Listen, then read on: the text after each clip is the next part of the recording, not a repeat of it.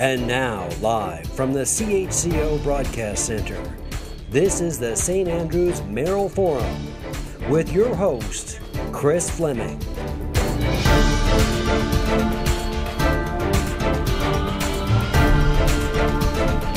Good evening, everyone. I'm Chris Fleming. This is a candidates forum presenting the two candidates offering for the position of Mayor of St. Andrews in the upcoming municipal election to be held on Monday, May the 9th. Both candidates are members of the current council. Kate Ackergy, Doug Naish, thank you very much for being here. Thank you for participating.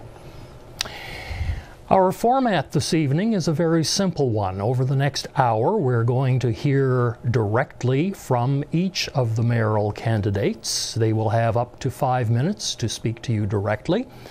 And following that, we're going to go to a simple question and answer format. Now, you have the chance to provide the questions. If you are watching this broadcast live on Monday, April the 25th, you can call into the station at the number which should shortly be appearing on your screen. It is 529-8826. That's 529-8826. A member of staff will note down your question. Your name will not be used, and all questions will be addressed equally by each candidate so that you will hear fully from both of them. So, with that, we are going to turn to opening presentations. And following the usual alphabetic tradition, Kate, you can lead us off. Started with a Z.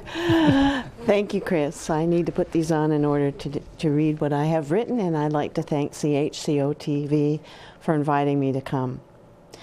I have always been and always will be committed to my hometown of St. Andrews, New Brunswick. For me, that means making a difference in people's lives.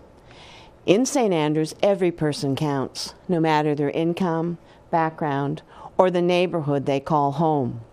No one should be excluded, and everyone should be able to contribute to their full potential. So that's why I am running for your mayor. First and foremost, I graduated from UNB with the first 4-year BEd program and taught here in St. Andrews for all of my 30 years. All of my career and life, I have been a faithful St. Andrews promoter and very involved in our town and its people. I love to share my heritage and culture, but most of all, my town, St. Andrews by the Sea. I was born in St. Andrews on Indian Point, and although it was not always easy for my family, but thanks to our widowed dad, we grew to become a vibrant part of this town. We knew many families who faced much greater challenges and with hard work and commitment became permanent and loyal to St. Andrews people. That's why the core of my campaign is to bring the people of St. Andrews together. We have an opportunity to make and change the direction by moving forward in a united and open way that will help build and empower our town and ensure that it remains the greatest place to live. As a councillor and then as your deputy mayor, I have worked diligently to make St. Andrews a wonderful place to live and raise our families. And I will continue to do so as mayor. Here's why. We only get a small portion of the taxes St. Andrews generates. The larger percentage goes to Ottawa and Fredericton, leaving us struggling to build public transportation, keep the social housing in good repair, and to support the aging infrastructure. We want St. Andrews to remain a safe, vibrant, and prosperous community. For this to happen and to ensure key investment and steady progress, Town Hall must become a cooperative working unit for the betterment of all in St. Andrews. My campaign is about working together for our town. Before deciding to run, I asked myself, what can we do now for a better future for tomorrow? What are the first steps we can take to get there? What is doable and what is pragmatic? Where can we get the support for council to make progress for the people of St. Andrews? As many of you know, I am a committed, hardworking, and I like to set realistic and achievable goals in order to get things done. I did so like on Canada Day. So that is why I am running for your mayor, to get it done, to get results, and to move forward. That is what I love about public office, the opportunity to turn hopes into reality, and that is what my platform and my campaign are really all about. Everything in this platform is realistic, pragmatic, and doable.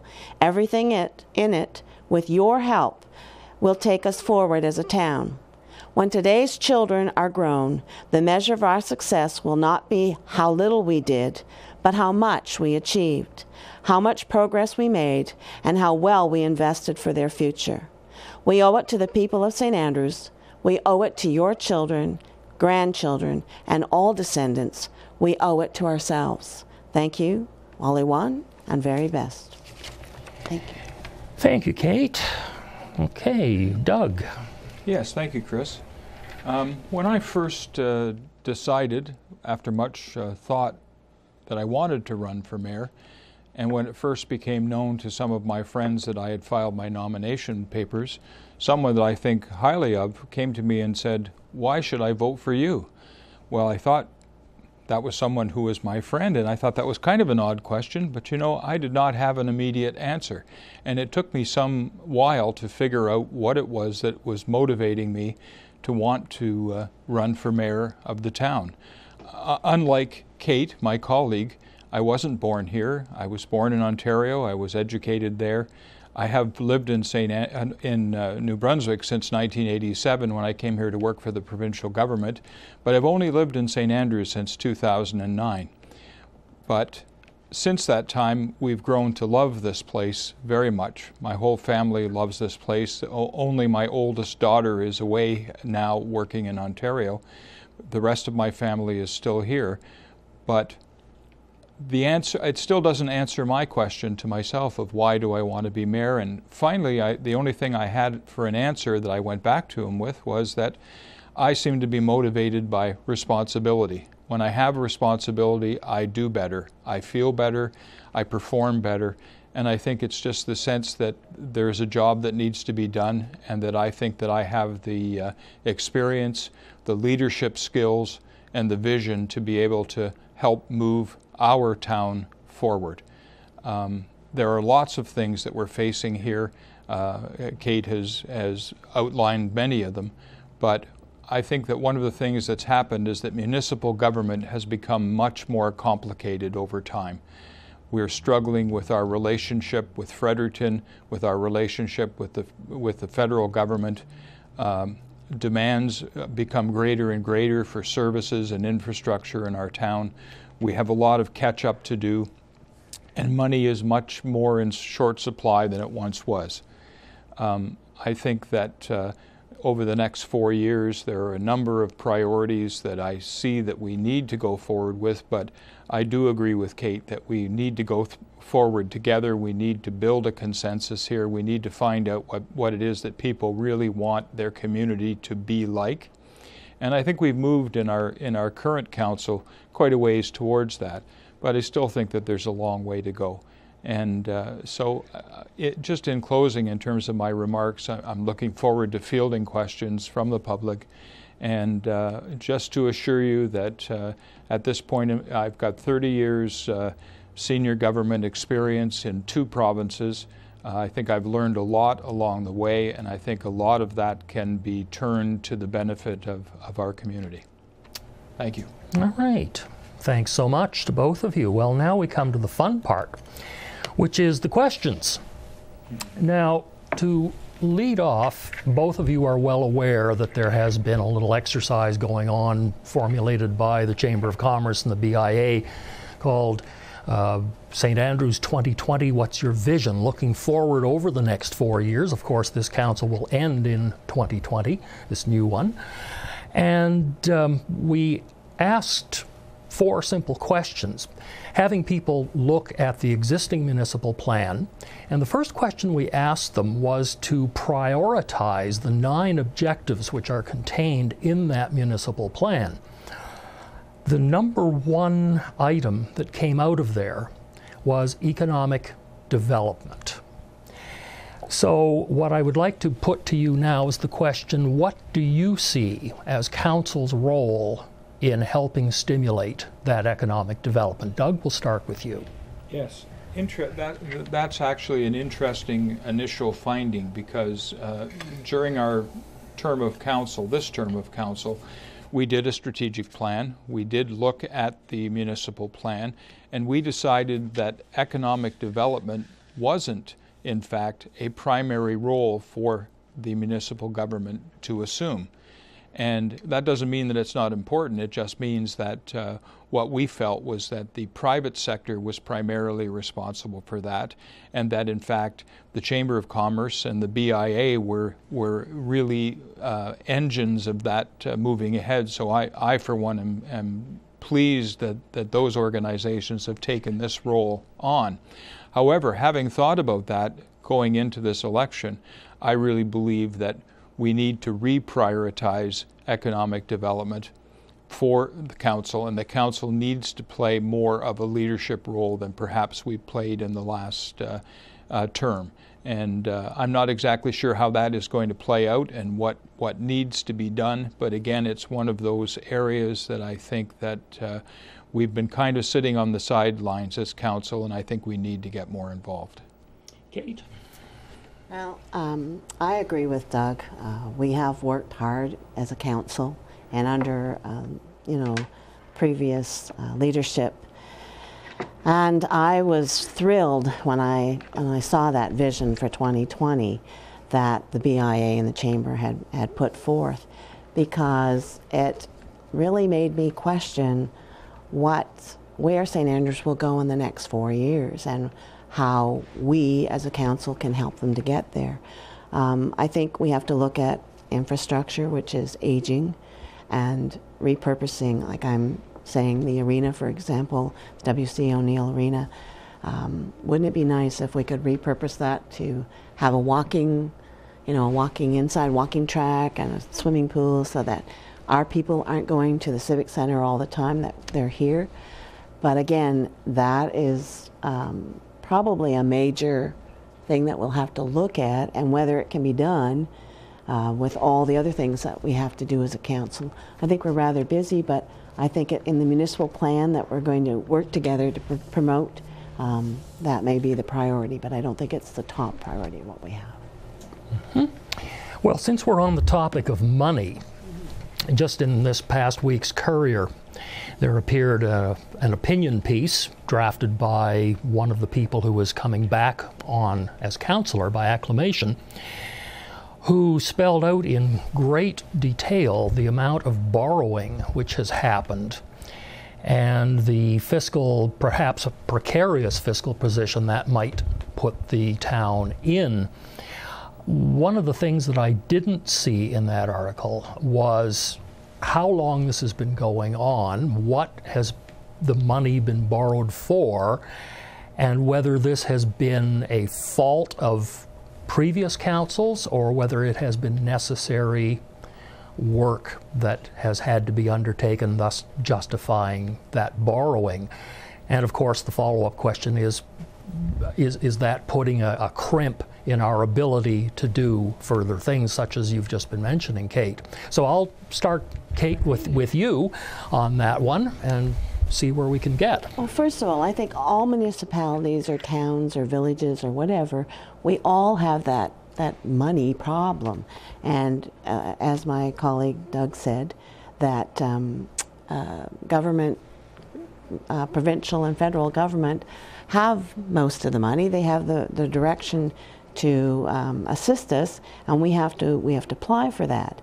But that being said, I don't think we're as bad as maybe perhaps the article led us to believe. We have done things that were necessary to be done, like a new fire truck, a new sidewalk, plow. We needed to have all of those things, and we've looked at them. And as a council, we worked on the budget many hours, long hours, and we took the advice of our staff, and we came up with what we felt was good for St. Andrews, not taking us too deeply into economic deficiency. I think we've done a very good job as this council, and we are working towards what is necessary for St. Andrews, and they are necessary projects. Whether they happened in a storm or whether it's stormwater management, we need to be able to do that.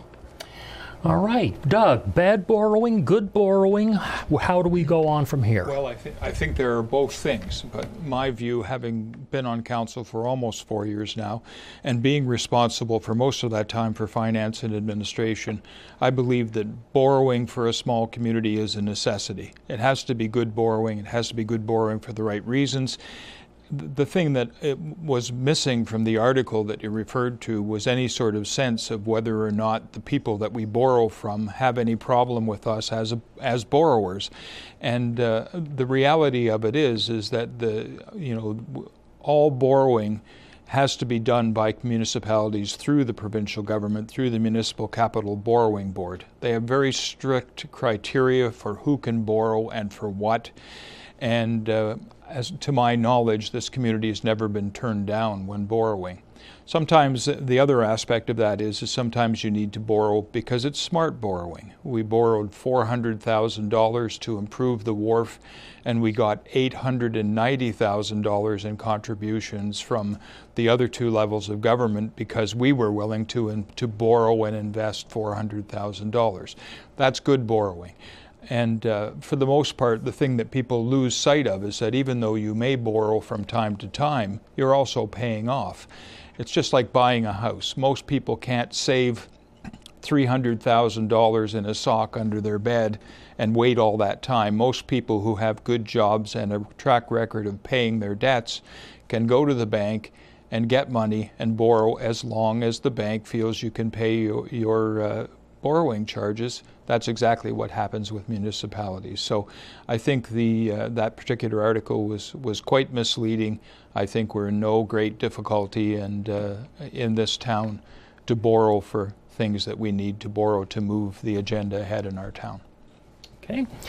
Just a reminder, questions can come from you watching at home. If you're watching on the live broadcast Monday night, you can phone 529-8826. That's 529-8826 to put your question in. Your name does not get used. We'll offer the question to both candidates so that you can hear what each has to say. One of the major things that came up legislatively in this current council most recently has been the concept of a heritage bylaw, and that has had its first reading in spite of the fact that some people wanted to leave it to the new council to come in. So as potential heads of a new council, what is your understanding of what is being sought by the community, and how would you proceed towards the goals expressed by the committee that was working on that heritage project? Doug? Well, I think the first thing, I make no bones about the fact that I'm a supporter of having a heritage bylaw. I think it's at least 30 or 40 years overdue here. This is perhaps the most heritage sensitive municipality certainly in this province and perhaps throughout the country, and we really haven't done a very good job of protecting our heritage. I don't want to be misunderstood here. I think that many individual people have done a wonderful job in this community protecting their heritage, but some of it has been by accident, not by design, and just good luck, not good management. So I think we need to move ahead. I think we also wanted to get the first reading in, at least this was my interpretation of what our council's decision was, so that it was on the order paper, so that it could go public and that people could then have another chance to have input before the fine details of the bylaw are put in place. So I'm looking forward to moving that ahead. I think that the implementation of a heritage bylaw is one of the top priorities that I would have in the first year of the new mandate. Kate, heritage bylaw. First of all, I think we have the greatest resource of people who have come forward and worked on that committee. And I know my colleague Doug was part of that, and what they've brought forth and the due diligence that they've put towards it, And these are volunteers. We have been very fortunate that they have researched it, brought to our attention, made us aware.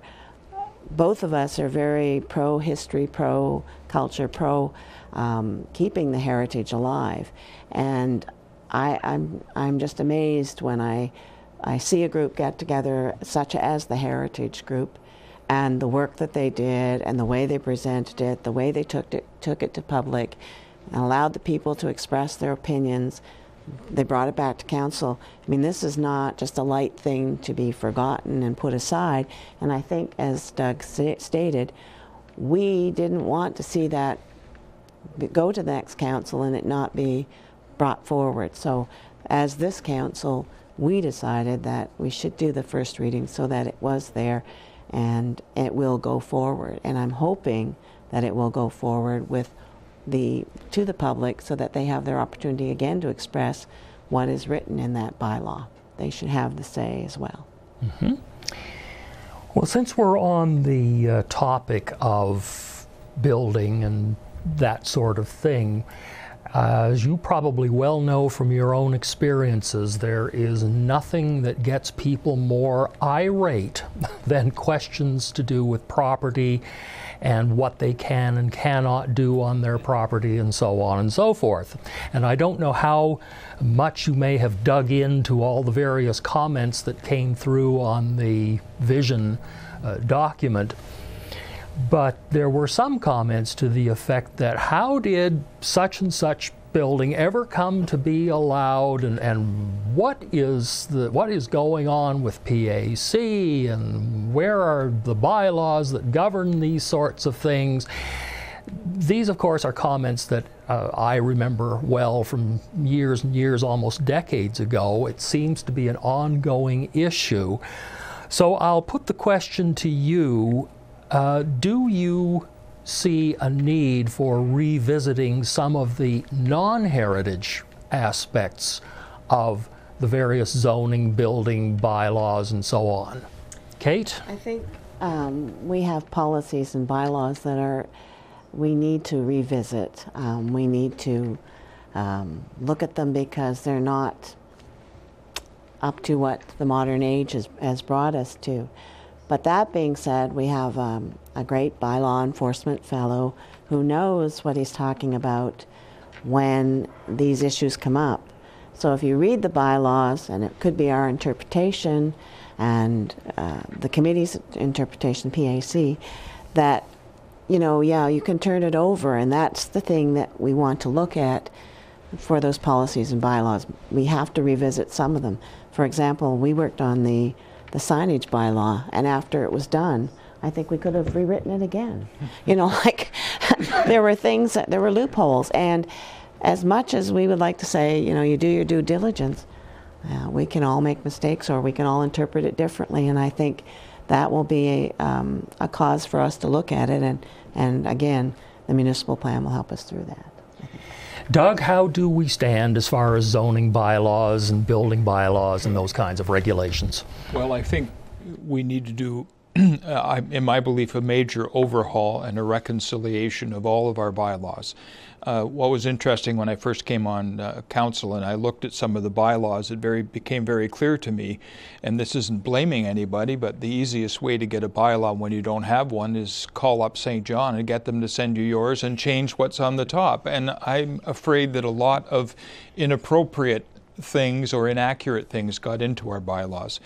When you going back to the housing question, though, I think there are a couple of things. The heritage bylaw has identified a couple of very sensitive areas. One is demolition of houses. The other one is infill where there are vacant lots in neighborhoods.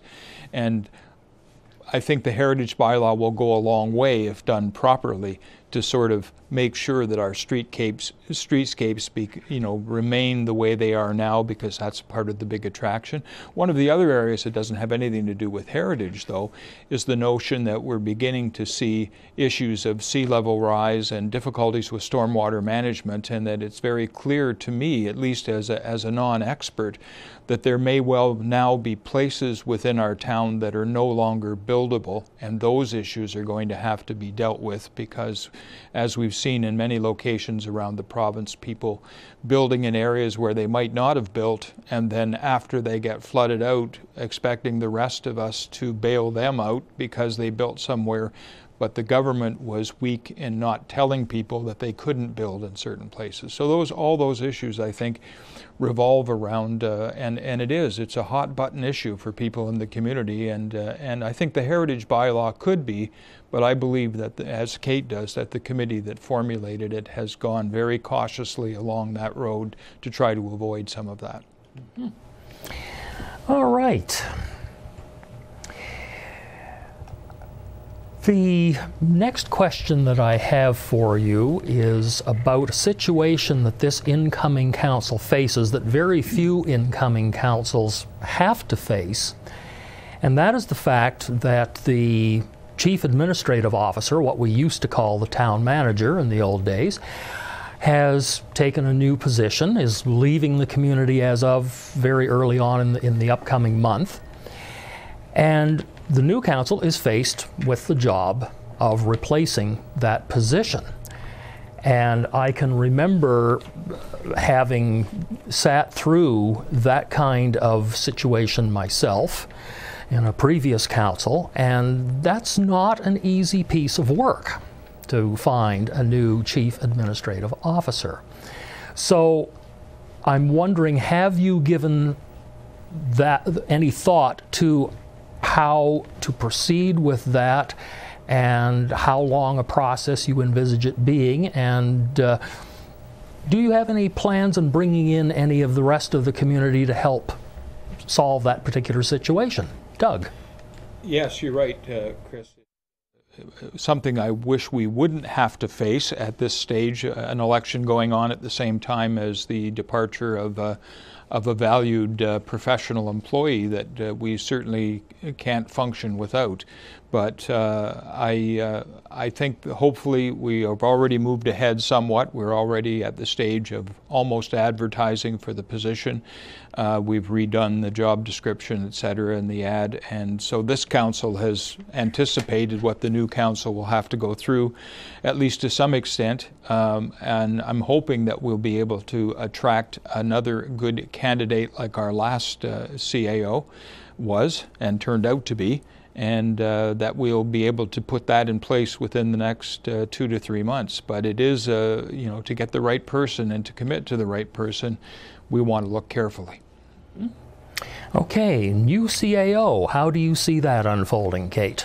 Well, it's not a good thing when they leave at any point in time, but just 2 years ago when our CAO joined us, so it's not that long ago that we put the specs out, if you can say that, for a CAO.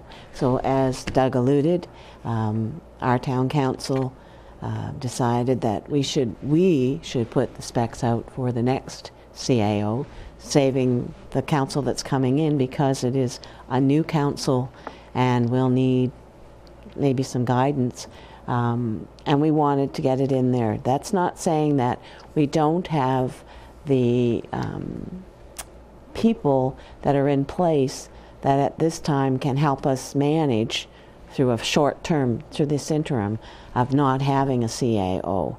And we have well-qualified, wonderful staff that are going to have to fill in the void while our CAO is missing. But that doesn't mean that as councillors or as council that they're not going to try and do it not quickly, because we found when you rush, you make those mistakes. So like Doug said, we need to have somebody in there that is going to fill that position and enhance us and enhance the town. And so I don't think, like, us putting it out there is just because we wanted to do it in a shorter period of time, but we definitely want to look for the right fit for our town. Yeah. And I think maybe if I could just interject, answering the last part of your question is, I actually see room here for outside people to be brought in by council to be part of the selection committee. I don't know that we've ever done that before, but I don't see that that would be an inappropriate thing to do. The new council there will be a committee amongst the new councillors, I would assume, as we did a search committee, but I for one would be open to the notion of having outside involvement. Outside meaning not outside of town. I'm not talking about headhunters and all of that. We rejected that long ago. We've got all kinds of very well qualified people who live in our town who could certainly assist us in finding the right staff member. Well, it is an important position, and I think some outside consultation or with non-council consultation might be of great benefit. Well, and also, I mean, we have the old council. There may be someone there that wants to help assist us as well, who did it in the first, the first session. So I think we are very, as Doug said, we're very fortunate to have the experienced people that we have. Well, it's a sort of a follow-up question to that, since we're talking about management and council. Again, going back to my own experience in council and so on, in a number of cases, I would find that it was sometimes difficult for members of council to understand what exactly their role was, and that councillors sometimes see themselves as managers. So I'm going to put the question to you, what do you see as the connection or the working model of having, he's now called, or she is now called, the chief administrative officer, but a town manager, the person who is in charge of the day-to-day operations? What is that role between manager and council? Kate? The CAO, I think, is the one that we as council look for answers to the things that are, town related, not town related, but staff related. They manage the staff and the protocol that happens, and we as a council make those decisions that as to the final decision as to what is actually going to happen. But our CIO is the one who gives us the background and the references and the understanding to what is going on for any decisions that we have to make, or anything that needs to be done by the town staff. He's the communicator to the council, or she is, whichever it will be, is the communicator to our council. And I think they also keep us, on track as to what projects or what needs to be done, and hopefully we get more done as the time goes on, I think. So, Doug, the relationship between CAO and council, how do you see it? Well, pretty much the same way. I think the CAO is the operational manager of the town, but the CAO's responsibility is to carry out the decisions of council.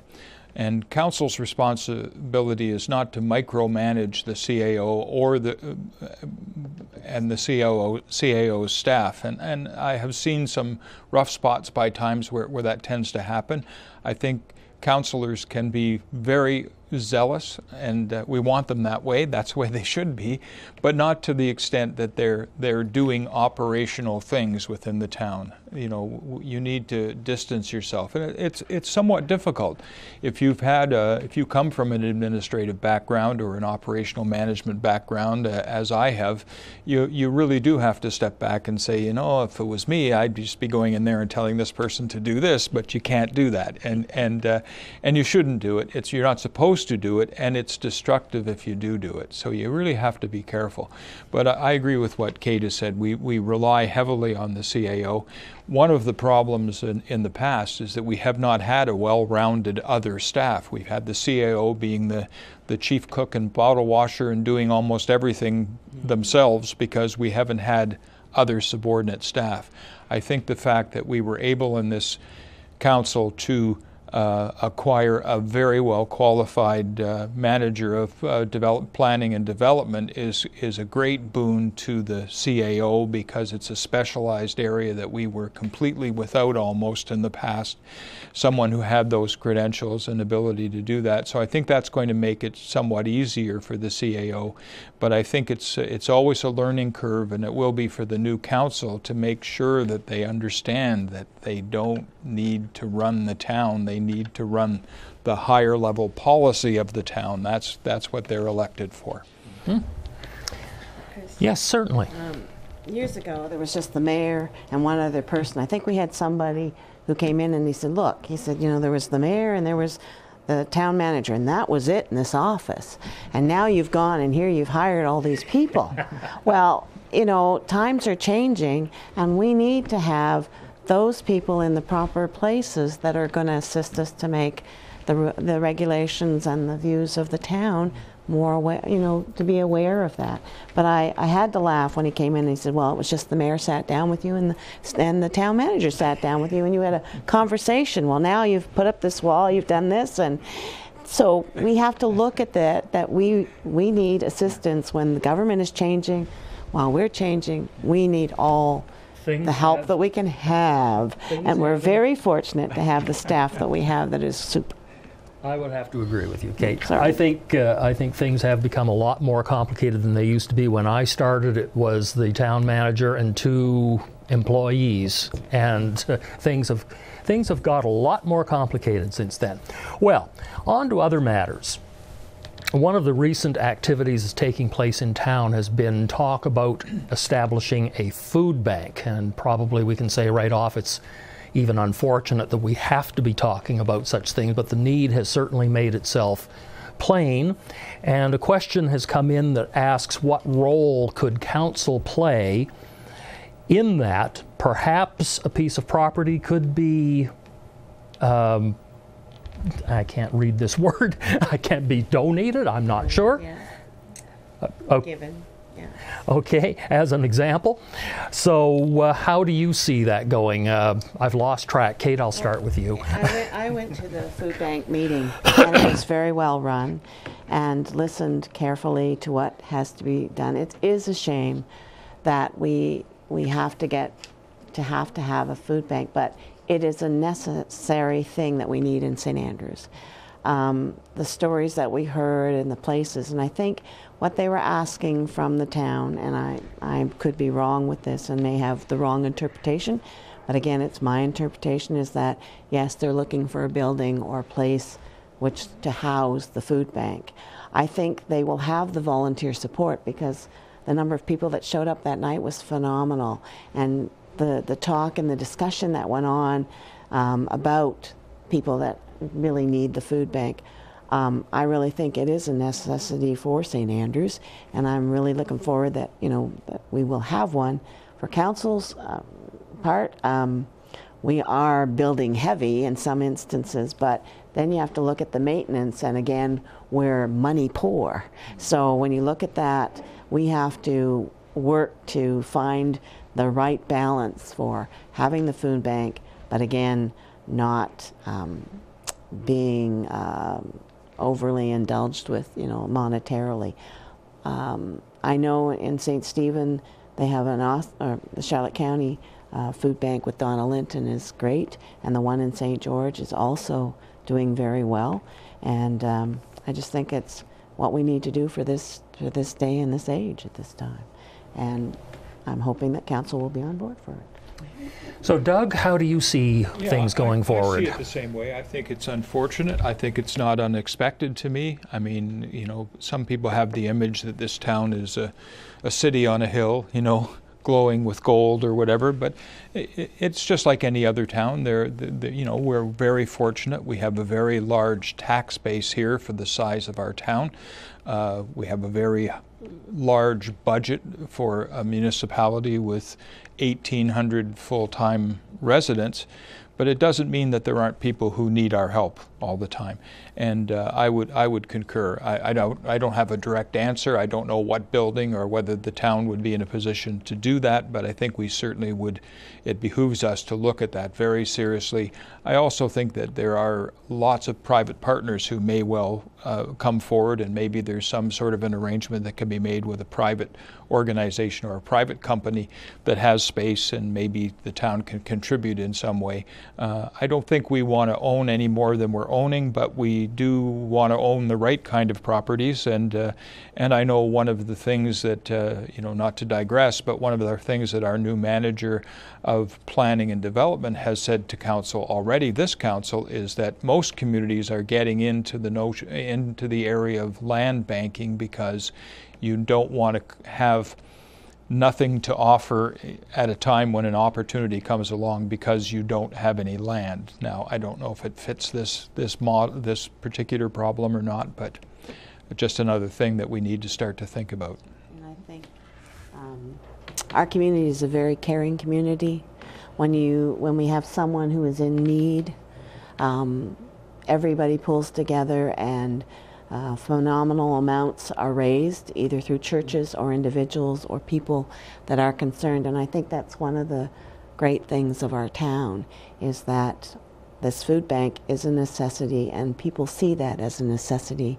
And I think, as they do always, they will pull together and it'll be done. Okay. Thank you. Just a reminder that your questions are more than welcome. If you're watching the broadcast live on this Monday evening, you can phone 529-8826. That's 529-8826, and give your question. The question will be put into the studio here. Your name will not be used, and of course, as you've seen already, each candidate will have a chance to answer. Well, someone was listening very intently to our opening question on economic development, but put in a follow-up and said, what form would that take? Specifics, please. So, Doug, I'm going to throw that right over to you.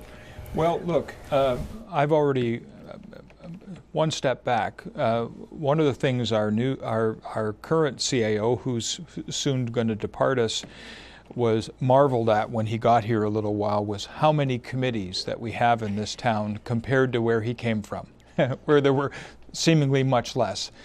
Having said that, though, I believe that we probably do need an economic development committee to pull together the right people at the table to advise us, especially through the process of the municipal plan. But beyond that, we need something more on the ground for economic development.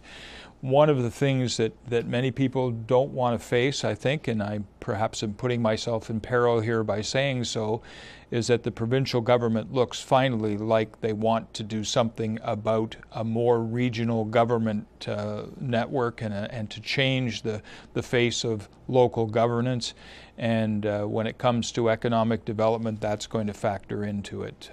It's very difficult. I always hear people saying to me, are we a retirement community? Are we a tourism destination? Well, I think we're both, but I think we want to be more than that. We want to have younger families. We want to have some work for people to do here more than what we have. And I think that I've been very impressed with the committee structure.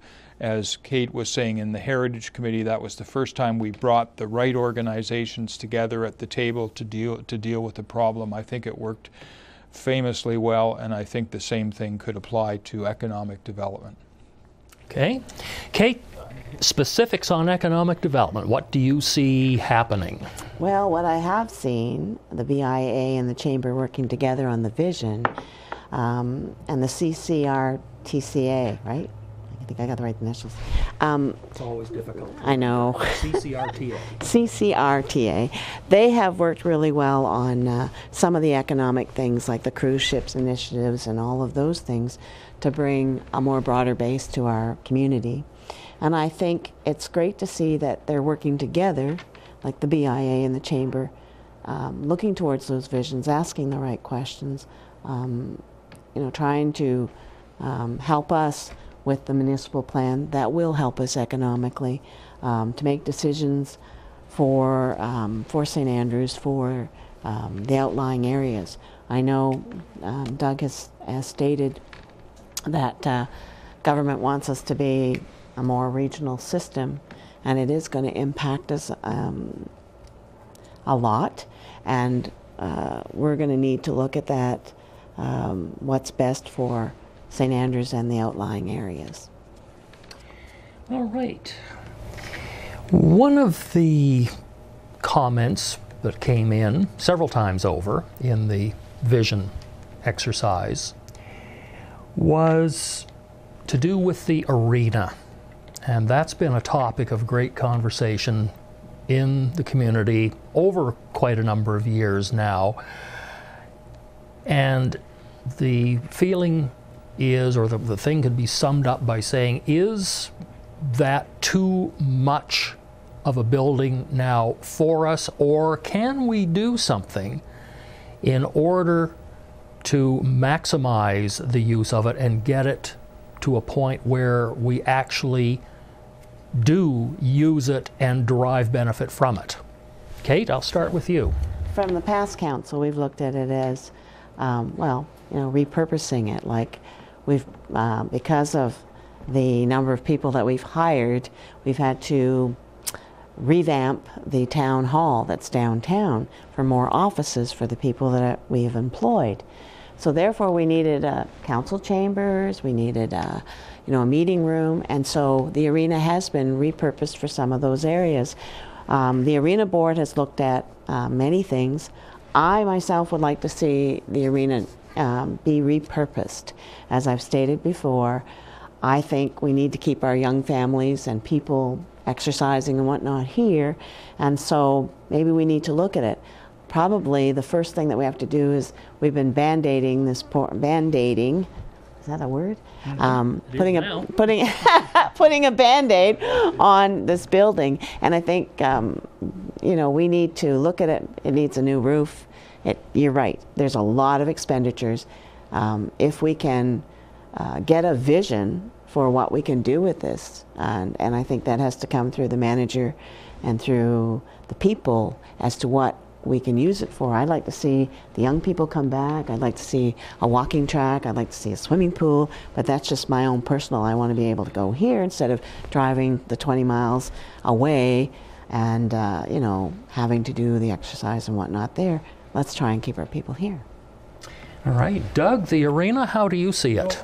I agree. I think there was a certain point in time, but we're past that, where we might have gone in a different direction. But we've already invested so much in the arena. I mean, we've spent close to $800,000 on the fire suppression system, no choice of ours, directed completely by the provincial government. All of that is there now. The other thing I would say about this is that, this occurred to me when I first came on board on council, that there was a time when the arena was a lot more self-sufficient than it was because of the generous donations that we got when it was built. Those times have passed, and I did say facetiously one day at a meeting that the Trojans thought the wooden horse was a pretty neat gift at first, right? And so the times have changed. Things that cost $80 to buy to replace, 50 years ago now cost $800 to replace. So we're really in a tough situation, but I think we need to go forward. I think we need to repurpose it. I think we need to find other ways of using it. The other thing I think I don't mind saying is that this arena is filled up lots of times with people who don't live in town. They pay taxes, but their tax dollars don't go to support this arena. We want them to use our arena. We don't want to charge a toll coming into town like they proposed in St. John. That's nonsense. We don't want that. But what we do want is a fair share of taxation from Fredericton so that we can create the kinds of facilities that everybody in our area can use. Well, yes, Kate. One more thing is, we as a council, past council, made this our emergency medical unit, right? For when we have, like we use the biological station, now this building has been designated and we're putting in the generator and all of that and the facilities that should arise, like we had that big storm and we needed to have a place, then the people could come here. And I think we need to continue to look at that because we're now having those, you know, those 10-year storms are now 2-year storms or a year or 2 months. So we need to look at that. Well, Doug, in your comments, you raised the lovely specter of regionalization. And of course, we know that the province has been angling after that for quite some period of time now, and we have word that a new form of Municipalities Act is going to come upon us. We haven't heard many specifics of what that's going to contain, but yet we know that changes are coming, and we already have the Regional Service Commission. And if you read the paper at all, or listen to the news, I don't know how much play it's gotten on-air news, but if you read the paper, certainly you read story after story about, well, let's put it bluntly, the shambles that the current Regional Service Commission operating in our district is operating under. And I'm simply wondering, how do you look, or how are you looking forward, if you're elected mayor, to working on that Regional Services Commission? Doug, I'll start with you. Oh, that's a tough one, you know. The first thing that came to my mind was getting a root canal. But having said that, I think that there is possibility there, but I really think that it was an interim step of the government to do something because they weren't at the stage where they could go forward with some sort of a full regional concept. And again, I don't mean to be facetious, but it's been very tough for the people that have been on the commission. I've been fortunate that I haven't been exposed too much to the commission, but I have been on the Regional Policing Committee, the Community Policing Committee that was set up by the Regional Service Commission. Mayor Choptiani and I have served on that. That's been an excellent forum to deal with policing issues, and it involves private citizens, it involves the representatives from the local service districts, and it involves municipalities.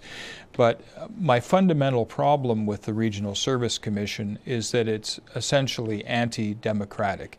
You know, the mayors of communities that are duly elected, like we're facing here, sit on the committee and get one vote, and people who showed up at the local hall in a local service district and said they'd volunteer to be on the Regional Service Commission get an equal vote. That's just anti-democratic. If you had a proper regional government, then if you had larger municipalities that took in the outlying areas, everyone would elect all their representatives, and the mayor of that new unit would be a member of the Regional Service Commission. So you'd have 9 people in our region, you'd have 9 people serving on the commission at a very high level, and they'd represent all of the municipalities and local service districts by election, which is the proper process. Well, Kate, how do you see yourself confronting the Regional Service Commission? Because I was deputy mayor, I got to go to the Regional Service Commission when the mayor was away. And at the beginning, it was a work in progress, and it was very difficult to attend those meetings. Many didn't go because of the length of the meetings and the disruptions. But I think they have worked very hard to get to a stage where it's a lot easier to go. The last one that I attended when the mayor was away was much better than I had been in previous times. And I was glad to see that it had progressed that well. And with Doug and Mayor Choptiani on the Policing Commission, it was nice to see a committee like that was formed underneath this Regional Service Commission. They sometimes get a bad rap for the things that they're doing, but they are trying to work through the protocol and all the people and the dynamics, as Doug has stated. I mean, the fact that, you know, our town gets 1 vote and you got LSDs that are there and just show up, you're right. We're elected, and we, you know, there should be more decisions made by the mayors and their representatives than maybe a local service district representative. But I have to say that our Regional Service Commission, as much as they're getting the bad PR in the news, they are working to try and make the betterment for their Regional Service Commission, for our Regional Service Commission. So is this the future? A Regional Service Commission? Or something like? I think the government was pushing that way. I'm not sure whether or not we're all on board with it, like whether the local service districts and the municipalities are all on board on amalgamating everybody together, because there are pros and cons, and I think, I'm not speaking for Doug, but for myself, I think we have to look at those, and we have to get all the parties involved to hear what their aspect is. I've never lived out in the, in an LSD, local service district, and I've lived inside a municipality. So my lifestyle, my beliefs are totally different than someone who's out in the local service district. And I'm sure they don't want to become, well, one of the big things would be the increase in taxes. And that is a big issue for some of them, for a lot of them, sorry. So Doug, do you see a way forward, either through the Regional Service Commission or through some other mechanism to enlarge the scope and deal with the kinds of situations you were referencing with the arena? Yeah, I do.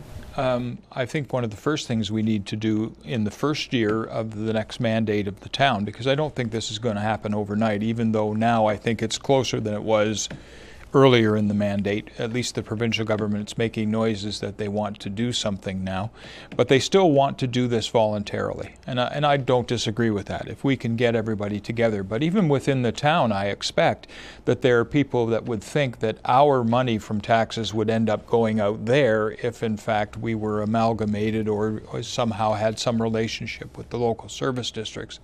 And so I think we need to do a business case to see if it makes sense. I have some notion that it does. I have two concerns about the way we're sitting right now. I'm very concerned that our water supply in our town it exists in an area that we have absolutely no control over. And secondly, from the point of view of economic development, there is an underutilized industrial park and a marine depot on the St. Croix River that is in an LSD that we again have no use of in terms of what we might want to do for economic development for this whole region. That's just two examples. I wanted to make a comment that following on what Kate said about taxation, I think people that are duly concerned about the fact that if they were part of a bigger unit, they'd have to pay the same taxes as the highest taxes that are paid in our town, and I think that's just not true. But no one has explained that to them and said, look, there are big municipalities where the outlying areas of the municipality have a different mill rate than the people who have all the services in the center of the municipality. There's all kinds of taxation schemes that can be implemented that are fair and affordable. Okay.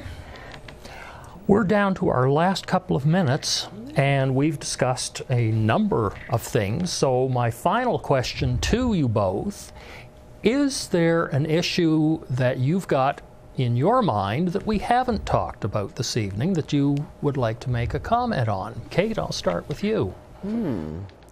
Is there an issue that I think is in my mind? I'd have to say that I want to see the things that we started as a council finish, like the seniors housing project, like the heritage. Some of the things that were started by the previous council are things that need to continue and move forward. And I'm hoping that the next council will look at it. Also for economic development, I'd like to see our town prosper. And I think, in my mind, I think we can only do that if we work together. And I think as a town, as a municipality, as a community, we need to work that way. All right. Doug. One of the things that we did not get around to we talked about around the edges, but was to deal with health care in our community. At the moment, we're down to one practicing doctor here. We have a so-called health center, but it's really a doctor's office with one doctor. No disrespect to Dr. Peer. We don't want to annoy Dr. Peer. He's a great doctor. But we need to look at the long-term thing. We're in the process. We had 2 doctors. We lost one.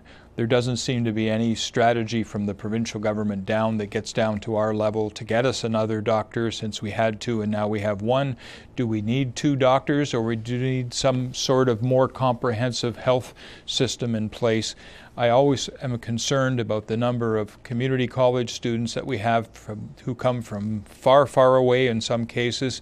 We have no on-site ability by way of medical services. We have no after-hours clinic. Many other small communities do. And we're competing with other communities to get doctors. Well, thank you so much for those comments from both of you. I very much appreciate having had you here this evening, and you've been very generous with your time. Kate Akagi, Doug Nash. I will say best of luck to each of you on the election, although only one can win. But we know that. And thank you very much for your participation from home. I hope you found something useful in this broadcast. I'm Chris Fleming. Good night.